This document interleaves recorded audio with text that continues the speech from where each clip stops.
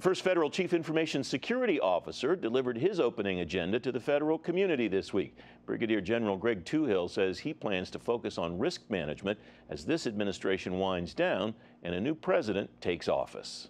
Our goal is to support an open and transparent government where the people's information is protected and privacy, civil rights, and civil liberties are preserved. With that mission statement, the first federal CISO laid out his strategic approach to the job before a few hundred people at AFCEA DC's CyberSecurity Summit in Washington, D.C. Harden the workforce.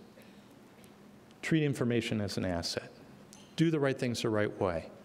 Continuously innovate and invest wisely, and make informed cyber risk decisions at the right level. Toohill called for a change in cyber mindset, a focus on best practices. He says government is performing an asset valuation and adjusting cyber defenses to protect higher priority information. Trying to guard everything equally is inefficient and frequently ineffective. The White House is still working on an implementation plan. In a few weeks, they launch cyber.gov, a new website focused on risk management. Toohill says he's also standing up a federal CISO council.